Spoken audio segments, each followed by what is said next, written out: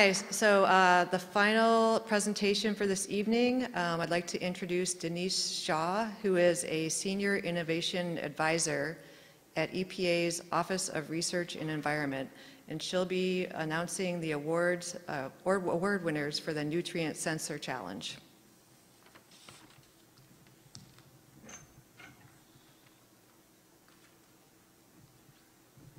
Good afternoon. Thank you, Kimberly. I'm very pleased for the opportunity to share with you the announcement of the winners from the Nutrient Sensor Challenge. I'm here today on behalf of the Environmental Protection Agency and partners of the Challenging Nutrients Coalition. And I'd like to particularly recognize two of my wonderful colleagues who are here today, Beth Stauffer from the University of Louisiana at Lafayette and Mario Tamburi from the Alliance of Coastal Technology. We have been working on the Nutrient Sensor Challenge closely together for several years now, and it's been a great experience, and I hope the results are going to be helpful for everyone. As you guys know far better than I, the nutrient pollution is one of the nation's largest problems that we're trying to deal with on the environmental front. More than 50% of the estuaries and coastal areas have water quality impacts that can be moderate to high. Economically, nutrient pollution has an astonishing impact, over $200 billion a year estimated for the effects of nutrient pollution. And nutrient pollution has already also extends into drinking water, public health issues, and we've seen a sharp uptake in the number of violations of nitrate in drinking water. So overall, it's a very, very difficult problem, and it's a problem that we have not made the serious impacts on that we would have liked to over the past several decades. So several years ago, the White House Office of Science, Technology Policy convened a group of us from agencies and other organizations to meet, to talk about what the issues were and why this was such an intractable problem. And we convened a group with a number of experts from across the country, and they agreed that one of the biggest issues, one of the biggest limitations we have, one of the biggest barriers in our way is the lack of data at a sufficient spatial and temporal resolution. So we don't have enough information to provide for decision makers and for researchers to be making the kind of progress that we want to make. And so, whoops, let me back up one. A number of agencies, a number of organizations shown here, the National Institute for Standard Technology, USGS, US EPA, the Alliance for Coastal Technology, NOAA, USDA, and IOS all came together and worked to plan for a challenge that would help accelerate technology development of sensors for nitrogen and phosphorus and make them more affordable. That is one of the limitations that technology exists. The technology is being used, but for the vast majority of users, we heard, we asked, we learned that the cost of the capability was prohibitive. And so that was something that we needed to work on, and we pulled our efforts together to launch the Nutrient Sensor Challenge. The Sensor Challenge was launched in 2014. And by the time registration had closed, we had 29 teams registered in 2015. These teams were developers and manufacturers who signed up to go with us on this journey to try to see if we could be successful in accelerating the development of lower cost sensors. Once we had these teams in place, we had a number of activities to support them and to encourage them along the way, including a summit in Washington, D.C. we had in 2015, where we provided some resources for capacity building and networking, which I think was very, very useful to the teams.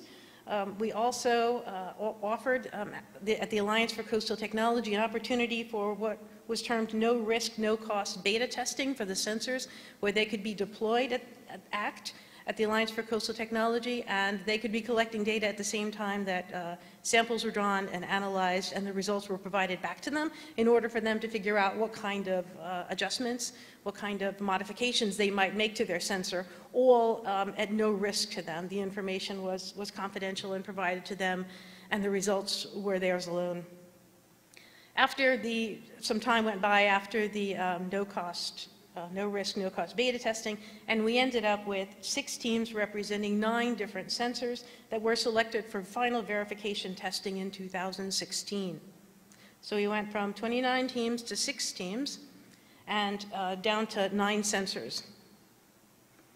These 9 sensors were evaluated, were verified at the Alliance for Coastal Technology in extensive laboratory and field testing in fresh, brackish, and marine water, and for extended periods of time.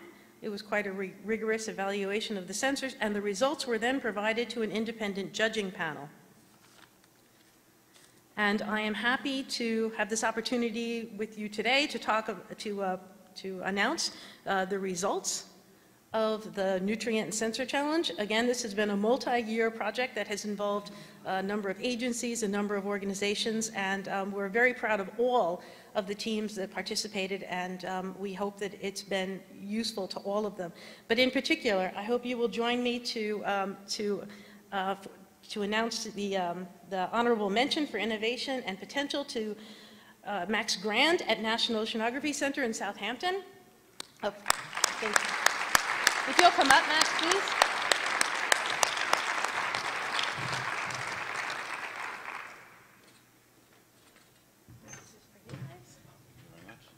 Thank you very much. Very nice work. Thank you. Oh, yes. Excuse us.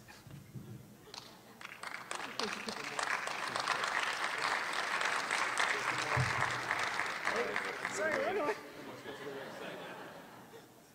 Awkward? Thank you. Thank you. And then we have a grand, there we go. For best overall performance for both nitrogen and phosphorus, the winner of the Nutrient Sensor Challenge is Sistea, and I would like to invite Pompeo Machetta down up to the stage, and I hope you will join me in congratulating him.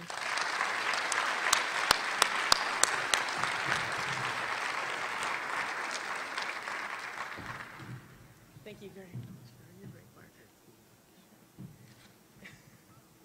Okay, thanks. Thank you.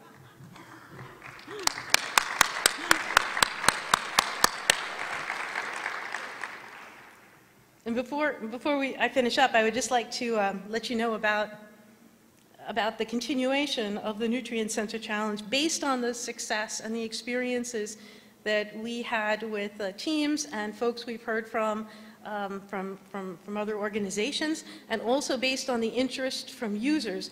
We have made the decision and have the opportunity to continue on to a 3rd phase, Nutrient Sensors in Action Challenge, that will accelerate not only the technology, but moving on to accelerating the deployment and use of these sensors.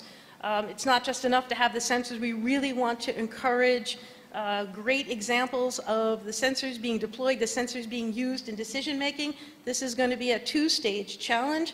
The first phase of the challenge is going to be asking users, asking folks who are involved in nutrient monitoring to provide plans that describe their intention and some of the details about the deployment. A number of those will be selected to go on to phase 2, which is about deployment and demonstrations. And winners will be identified from that, and we have up to $150,000 in prize money that will be shared among the winners. And it will be open and eligible to host teams, organizations that are currently involved in nutrient monitoring, and would be able to take advantage of this. And they will team with some of the developers, and we expect it to launch in March of next month.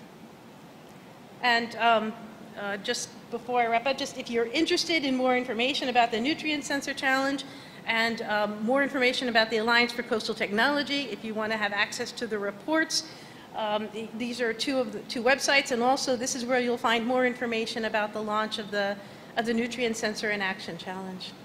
So thank you all very much, and congratulations again to Max and Pompeo.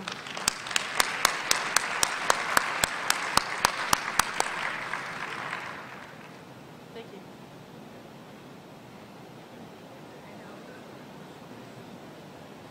Well, I'm sure you guys are all really excited to go outside now. Sounds wonderful out there.